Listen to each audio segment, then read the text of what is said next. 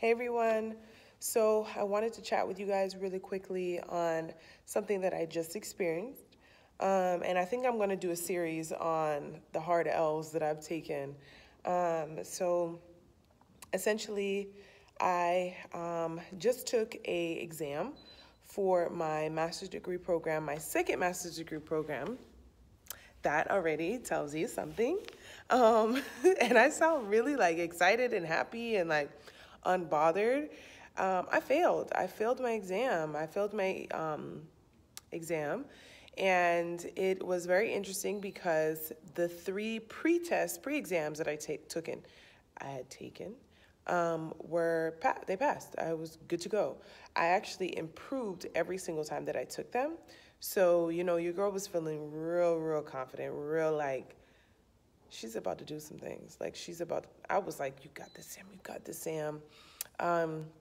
So those of you who don't know, I am actually in the midst of doing my master's degree in management and leadership at WGU, Western Governors University, online. And this is my second degree attempt with my master's degree, but this is also my, my second course. And the first course, we'll talk about that in another video, but I have experienced a situation which I experience very frequently in my life. I have a lot of failures. I have failed many times, and I don't think that most people understand that, or they recognize that, or they want to admit that, but I am not afraid to admit the times that I've failed.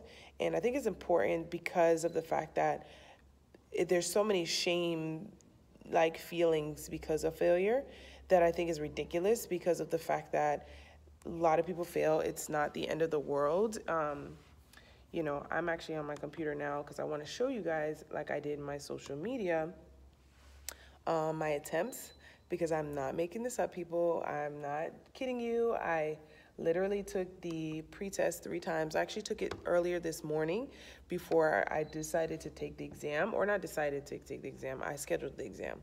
So let me backtrack a little bit.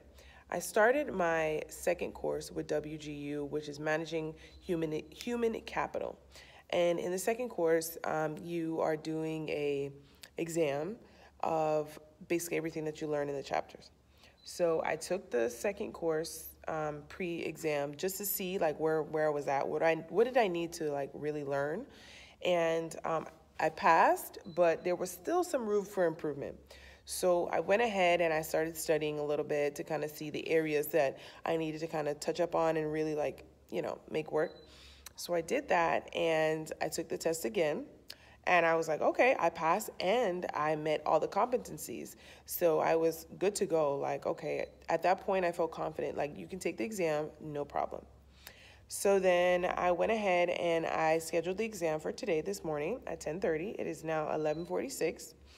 And I was like, okay, let me take a pretest again, which is essentially the exact same thing or very similar to what the exam will be.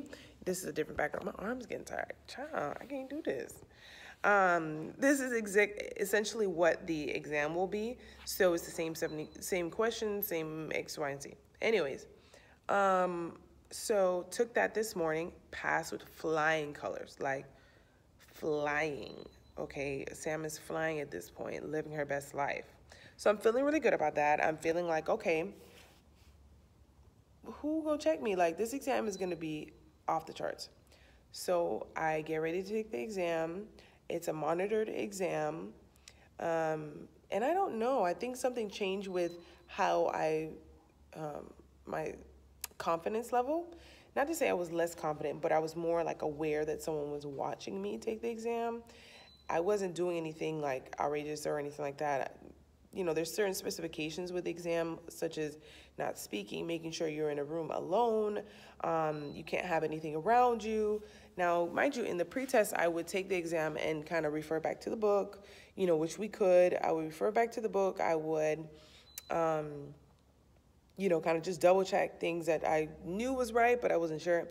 So as I'm taking the exam, I'm noticing the questions obviously are not exactly. There are some that are pretty much the same, but just the wording is a little bit different, or what they focus on is a little bit different than what I had seen in the past 3 pre-tests that I took. And so I was a little bit like, I don't know, this isn't going the direction that I'm familiar with, but you know, I still powered through. After I took the exam, I had like a somber feeling.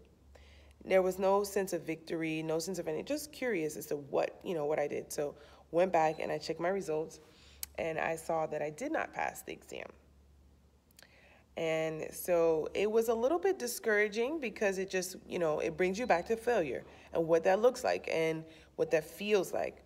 But I'm optimistic though, because this is not the first go around that I failed. So I'm kind of like, I wouldn't say used to it, but you know, accustomed to it to an extent.